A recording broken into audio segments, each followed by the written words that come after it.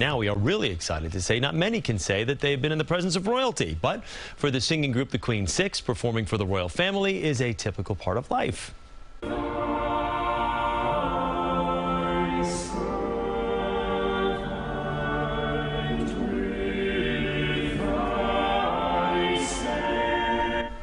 Performing both the highs and the low moments, they performed at the funerals of Prince Philip and Queen Elizabeth, as well as the royal wedding of Prince Harry and Meghan Markle. Now they're in the midst of their U.S. concert debut at the Town Hall near Times Square. Three of the Queen Six join me now, founding members Simon Whiteley and members Elizabeth Paul and Tom Lilburn. Great to see the three of you. Thank you so much. I'm glad we chose the three of you of the six. I was told we got the three done. I'm kidding.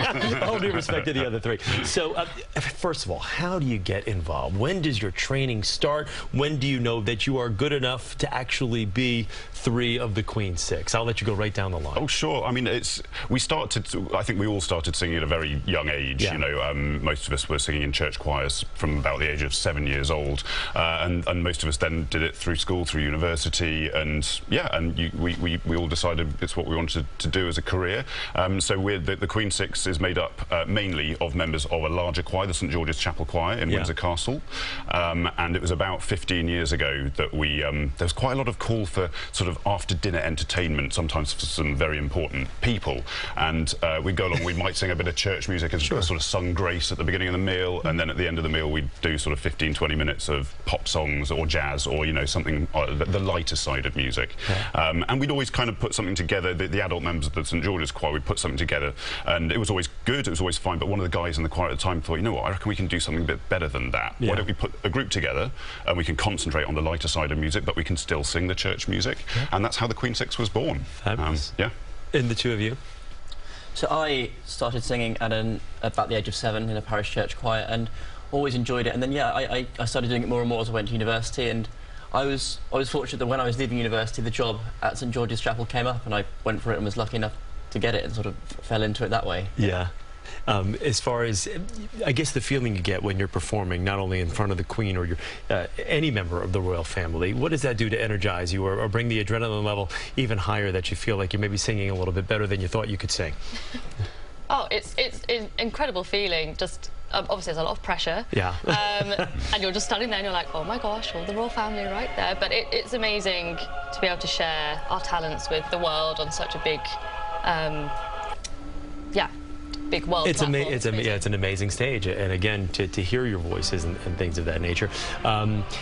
Is it, I guess, as far as the scale of thrills go, on a scale of 1 to 10, when you're performing, whether it's just with the choir or you're performing in front of the royal family, I assume it's got to be so rewarding to be recognized by so many people around the world. And now with this tour here in the United States, how great is that and gratifying is that to see your work being rewarded like that? It's hugely gratifying. I mean, I think the bottom line when it comes to singing for the big royal occasions is that it's just an enormous honour to be involved. The privilege is incredible. And yeah, on a scale of 1 to 10, it's got to be about a 72 in terms of thrill. But of course, we've sung at some very, very sad occasions recently as well, and so it's often tinged with quite a deep sadness as well.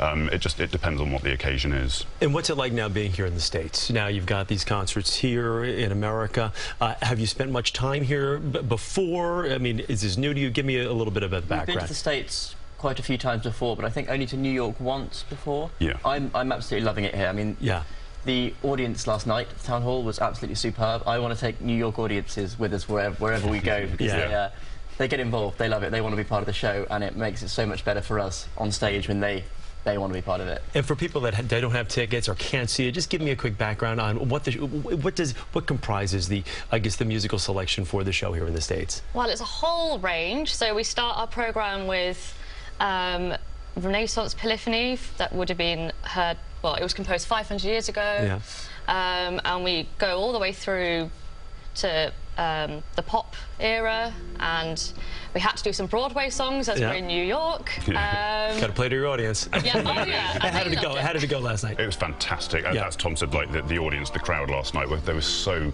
receptive, and we just play off that, because a big part of our shows also is we do spoken introductions, so we just try and make the audience laugh and try and get them involved, and they got so involved. It was fantastic. That's what we love about New York audiences, though. They provide that extra energy. Really Not that you needed it, but they do provide that little boost. Well, thank you, the three of you. Thank you. We greatly appreciate it. Best of luck. Enjoy your time here, okay? Thank you and so good much. luck again tonight. And if you'd like more information on the Queen Six or how to get tickets for their final New York show tonight, head to our website, cbsnewyork.com, and we will be right back. If you have an opportunity, go check them out. They're incredible.